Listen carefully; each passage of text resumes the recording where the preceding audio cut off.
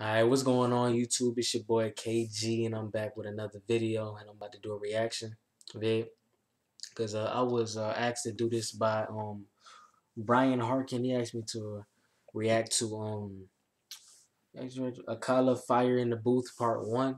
So I'm saying without further ado, I'm about to go ahead and react to this. But let's get it. I know you're gonna dig this. Oh yeah, perfect. Perfect. Yo, okay, yo. I like you. You're like a tiger. Yes, I grew up on a dole in a single parent family. Been through a little bit of tragedy. Yes, I was around drugs and violence before the day that I started secondary. That's part of it, not half of it. Get the picture, the rest ain't necessary. Growing up, got a little caught up. That ain't even half of my life. Also given the knowledge of self, that is all we actually need to survive. If you saw me, real shit. Reading Malcolm, just fine. Teachers still treated me stupid. Students that couldn't speak English, they put me in groups with. The irony is, some of the first man to give me schooling, you were called youngsters.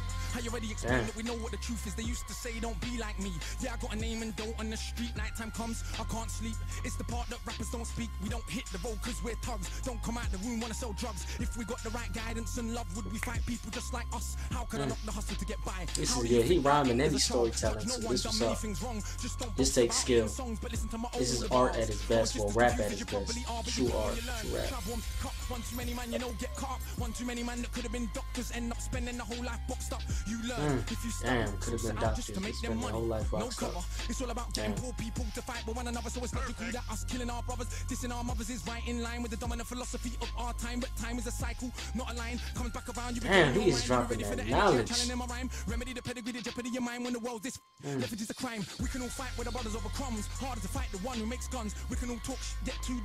Harder to be the one who seeks knowledge. If we understood economics with no money's nothing, think nothing of it. Money is a means to get wealth, not the wealth itself, and don't get confused. Far from broke, all that you see me do I own, but I won't hang what I make around my neck. I know from where that the diamonds came, but I do literally own a library that definitely costs more than your chain.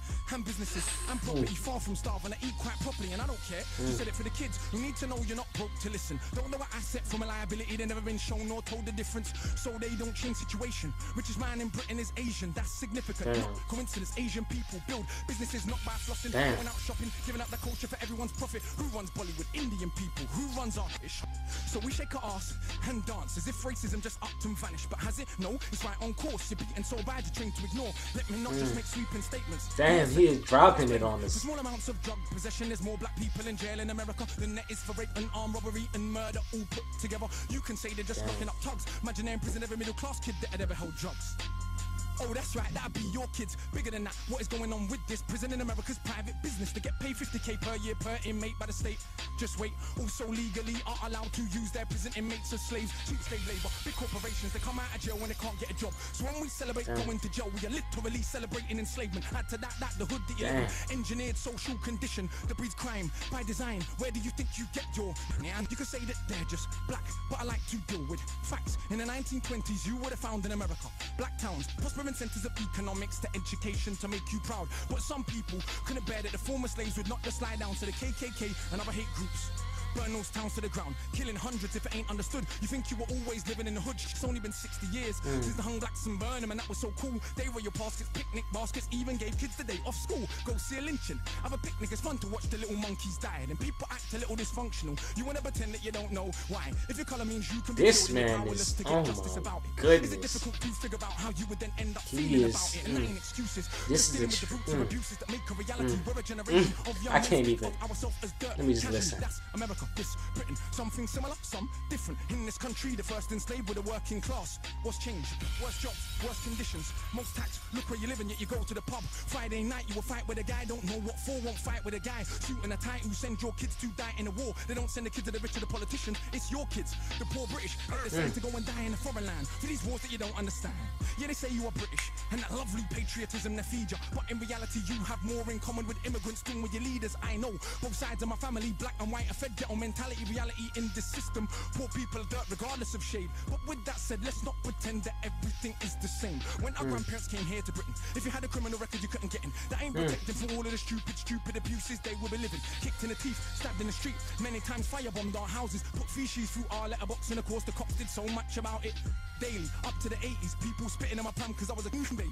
But of course, that has had no effect on why today we are crazy. And none of this was for any good reason. They were just dark and grieving to ease the guilt now for all of this treatment. Constant stereotypes are needed. So if I celebrate how big that my kid are, bricks that are flipping, clips that are sticking, chicks that I'm hitting, I'm playing my position. But if I teach a kid to be a mathematician, messing with this schism, how they gonna fill a prison when materialism is no longer our religion? What do you think we got now in Britain? Just like America, private prison, prison for profit. That mean when your kids go jail, people make money off it. So keep environments. That's real. Build more jails at the same time. Market badness to the kids in the rhymes. Long as rich kids ain't dying, it's fine. Get them to the point where some are so lost they actually believe if they don't celebrate killing themselves off. It's because they're soft. Was Malcolm soft? Was Marley soft? Tell me, was Marcus Garvey soft? Well, was Muhammad Ali soft? Nah, I think not, but they want us to think that the road is cool. Being on road is all we could do. We don't control the wholesale production, so who benefits from us moving the food? Or thinking there's no way out of road life, but Malcolm X used to hustle on the roadside. And Marcus Garvey organized more than 6 million people with no Facebook or Twitter. Why is it something you can't eat? One of my own homeboys did a 10 straight in the boxing yard. Now what's he doing? Passing his doctorate. Don't tell me that it's too hard. Who trained you to believe you're inferior? Sungbo Ever-Do in Nigeria are the remains of an ancient moat dug 1,000 years ago. 20 meters wide, 70 down. Round the remains of an ancient town that's 400 square miles around. 400 square miles around. Please don't believe me. It was a documentary on BBC, but we ain't studying history. Too busy watching MTV. And MTV said that's real. Now everybody wanna That's go so and real. Magnum, and MTV said pop magnums. Now everybody wanna go and pop magnum. If MTV said drink prune juice, you can start hearing that in tune soon. Hey, today I wore my Cartier. Is it now more important what I got to say? Oh, and I drive a Mercedes, by the way, so everybody listen to what I got to say. Does that make you all happy? But my head's still nappy. Think for myself, so some mad at me, but on the mic ain't not one bad as me. All of this here's good for the rhymes. Put us in the same place at the same time, and it's clear to everybody I'm out of my mind. Some of these guys are running out of their rhymes. Clear to everybody that has got ears. I'm the guy that they just might fear, that they wanna get near, but they can't have a peer. Oh dear, I'm hard liquor, you just like beer. Front on the kid for another 5 years. Come to my shows and some criteria mean that much to them. It's a movement. I don't speak for myself, but a unit. Black, white, man, woman, anyone who respects truth we put in. Dudes are like no that we're just putting. Yeah, you're sweet but no substance pudding. You can never ever be with a level on. Our songs get played out there in Lebanon. We speak for the people properly, not for the old fat guys in offices and the girls loving. Ain't fair, you can't even be bothered to comb his hair. Anyway, that's enough kissing my own ass. Back to the more important task of being so shower. I got half the hood screaming, knowledge is power. And I ain't saying that'll change rap back, but I do know this for a fact. Right now there's a youth on your block with his hands on his face screwed up. So he don't care, don't give a that he won't let nobody call his bluff, but the words go in. Open your chakras once that's happened, there is no going back. Or would you start to see what is really happening? Who the enemy you should be attacking is. So read, stuck on the block, read, sitting in the box, read, don't let them say what you can achieve. Because when people are enslaved, one of the first things they do is stop them reading. Because it is well understood that intelligent people will take their freedom. Because if we knew our power, we would understand we can't be held down. If we knew our power, we would not elevate not one of these clowns. If we knew our power, we wouldn't get arrogant when we get 2 pennies. If we knew our power, we would see what everybody sees, that we're rich already. But never mind, MCs go run for your mummy. I'm hungry, I run for my tummy. That's enough, back to you worshipping money. I'm off, back to the study. Oh shit. Yo, this man went for like 8 minutes just spitting that knowledge. This is real rap. This is the art. This is rap at its best. Let me stop saying art, but this is art, my dude. This man is painting a picture with his lyrics, trying to spread that knowledge, and people just don't listen. He was talking about, oh my, yo.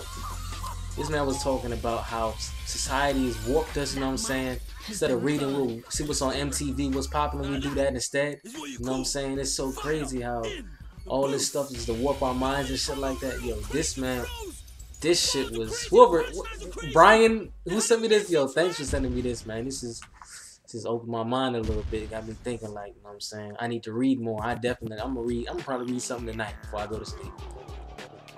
But this was dope. I ain't gonna lie. I might have to listen to this again. This shit was dope. Akala, he was spitting fire in the booth times 20. I ain't even gonna front. He was spreading that knowledge. He spitting that.